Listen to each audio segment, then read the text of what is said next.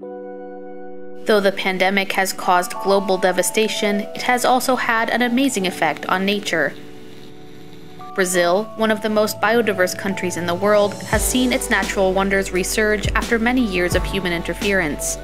Durante a pandemia, enquanto as pessoas ocupam suas casas em busca de diminuir a proliferação do coronavírus, nós temos observado um evento bastante curioso, que é o aumento da circulação de animais em lugares pouco habituais. No Rio de Janeiro, isso não podia ser diferente, visto que nós temos a maior floresta urbana do mundo e diversas lagoas e parques bem preservados. E é natural que, à medida que diminuímos nossas atividades, reduz-se o som, os cheiros e toda a confusão de movimento de pessoas, veículos, né?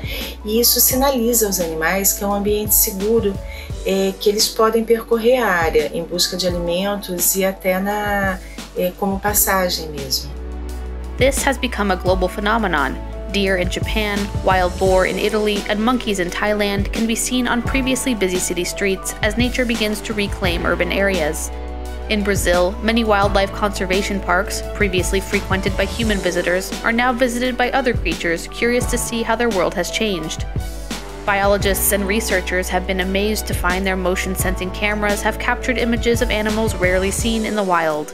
Nós temos feito muitas imagens aqui nesse período agora de pandemia aqui da Covid-19, de muitos golfinhos, aparecimentos, são vários golfinhos em vários pontos aqui do nosso mar, aqui do nosso litoral.